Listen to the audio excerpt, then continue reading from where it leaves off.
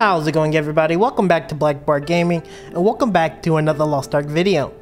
Now, in this video, we're going to be going over my Striker PvP build.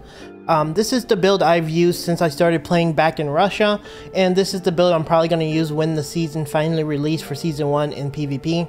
Now, like in my previous PvP videos, I'm going to be highlighting each and every skill that you should use and try to give you a little bit of nuance of when to use them and how to use them. Also, down in the description, I'm going to have a list of 2 content creators that I think are really good at what they do. They're some of the best Striker players.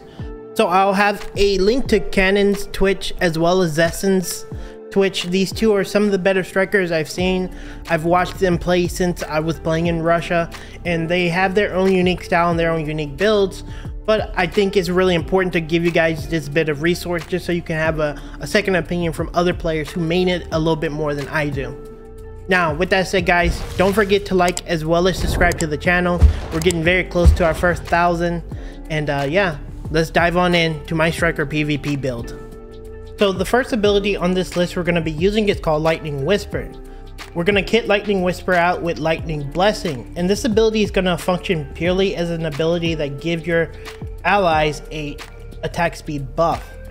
So you activate the ability right before going into the fight, and you can use this to give your team a bit of an edge as the fight starts. You can use this also as a little bit of damage. I don't really care for it as damage, but the primary function of this ability is purely to give yourself and your team some attack speed, and it's a cheap 4-point investment. So the next ability we're going to go over is called Storm Dragon Awakening, and this is going to be another one of those unprotected abilities, but you're going to use this ability as a mobility ability, and then you're going to use it as a way to catch characters who are kind of just walking around, not really using their paralysis immune efficiently. And you're going to kit this with excellent mobility, enhanced strike for a little bit more damage, and Fallen Flower Gak, and this is going to just give more damage on the last hit of the ability. The purpose again is just you want to use it as mobility. You can gap close with it, you can use it to catch people off guard. Again, it's not protected, so just keep that in mind. You can be hit out of it just like the person you're hitting with it. Just like with anything when it comes to playing a Striker, you got to be very careful on how you use your abilities, because you can be punished really hard because you don't have as much protection as a lot of other classes. So the next ability we're going to be going with is called Lightning Kick. Now we're going to kit Lightning Kick out with Sharp Movement, Intense Shock, and Flash Lightning. Now if you kit this with the way I kit it, Sharp Movement is going to give you that little bit of distance. It's going to make it easier for you to catch opponents or disengage. You can use it for either or. And with Intense Shock on it, it's going to do a little bit of damage over time if you land it on an enemy. Now with Flash Lightning, it's going to give you even more distance so that you can again disengage and engage more. And then it does give a little bit of extra damage, so you maybe can finish a kill. The primary focus of Lightning Kick is an engager or disengager because it does have paralysis immunity on it.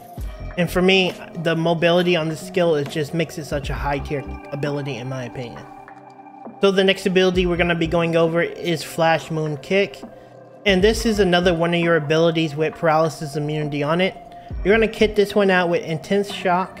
And the purpose of Intense Shock is to give you the ability to change the direction of casting this ability. You're going to add excellent mobility because you need it as a gap closer, and it actually reduces the cooldown by 3 seconds. And finally, you're going to kit this one out with Full Moon Kick. Now Full Moon Kick is going to change it to a normal ability, meaning you just press it once and it'll activate, but most importantly it gives it 250% damage. Now with your mobility and with the fact that this does a lot of damage, this is going to be one of your best ways to secure kills, and it does quite a bit of damage, so getting kills with this ability is actually fairly easy. Just a tip, I like to use this alongside Lightning Kick because Lightning Kick gives you a bit of mobility. You're going to jump in and then you can aim really well with the Flash Moon Kick and follow up really easy with it. So really good synergies with those 2 abilities, and they're both lightning, so it looks really cool. Now the next ability we're going to be using is Sleeping Ascent Celebration, and this is another ability that you can use as an engage or disengage. And also keep in mind this ability has a knock-up if you kit it the way I do it. Now we're going to put Spiral Kick on this because it's going to give it a bigger radius as well as speed, so you can get the ability off quicker. We're going to get quick preparation on this because we want the cooldown as low as possible. It's pretty mobile, it has pretty okay damage, and it is a knock-up, so it's really good to have this on a lower cooldown. And when you kit this with Leaf Sweep, is going to change the ability to like a AoE breakdown ability. I don't know how to describe it, but you just do a whirlwind ability with your legs, and this is the effect that's actually going to knock enemies up. So again, I like to use this as a disengage or engage, and honestly it combos really well with a lot of your abilities because it knocks players up.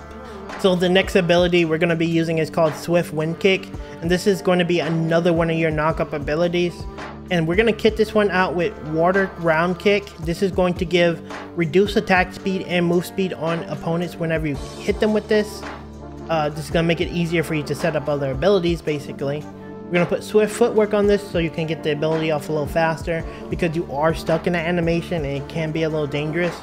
And then we're going to add Furious Spin Axes, and this is going to be adding those 4 kick spin thing that you see now. And that's going to add basically the knock-up effect on this ability.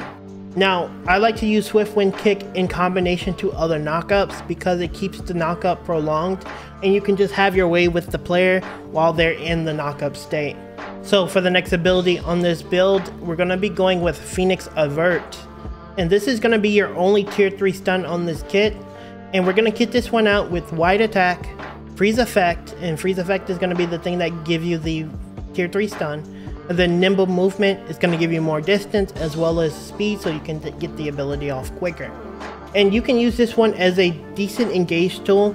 It will freeze foes for a total of 1 second, so just keep that in mind. You're not going to have a long freeze duration, but with Phoenix Avert's initiation, it's going to really set you up for a lot of other abilities.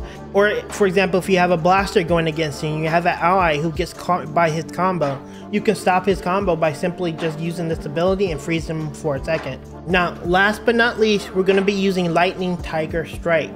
Now, Lightning Tiger Strike is going to be your only ability that have push immunity on it, but you have to kit it the way I do to get that effect. And we're going to kit this one out with Quick Preparations to lower the cooldown. We're going to go with Tenacity so you can get that push immunity we talked about. And then we're going to go with Consecutive Kick. This is going to give you the ability to use it twice, and it's going to increase the base damage of the ability by 50% because it actually does a lot of damage, and with this it gives a pretty good amount of damage overall. Now, I actually end up using this skill a lot for finishing opponents because you can chase really well with it, and it does pretty good damage. Also, keep in mind this ability also has a knock-up effect on it as well. So you have actually quite a few knock-ups with this build. You have really good mobility. You're going to have to find your own rhythm when it comes to using this ability, but that's how I personally use it. Alright, last but not least, we're going to be using our Ultimate Awakening skill, and it's going to be called True Heavenly Awakening. Now, this is the only ability that gives you all immunity, meaning you can't be stunned, you can't be staggered, nothing can happen to you while you activate this effect. And this ability is going to just do a double kick animation that does pretty good damage in a line in front of you. Now, when you're using this ability, it is very hard to land. I think this is one of the hardest landing ultimates in the game because you have to be very smart on how you use it. Personally, my biggest tip to you is to make sure you're keeping a track of the person that you're fighting if he recently used his dodge roll. If he did, get him in a combo again, and as he's falling down, use this skill and finish him off with it. Overall, it's not the best ultimate in the game and the damage isn't the best, but you can get some really good plays off with this and you can finish opponents fairly easy if you line it up correctly. And there you have it. That is my Striker PvP build. Now, the Striker is a class that I find to be very reliant on good positioning. It takes a lot to really get used to it, and you get punished really hard when you're a newer player playing the class. But once you master positioning, land your skills more efficiently, and just hit everything on all cylinders, you become a very effective character and a really good way of dealing with backliners. Now, with that said guys, don't forget to like as well as subscribe to the channel, and I will see you in the next PvP Lost Ark video. Later.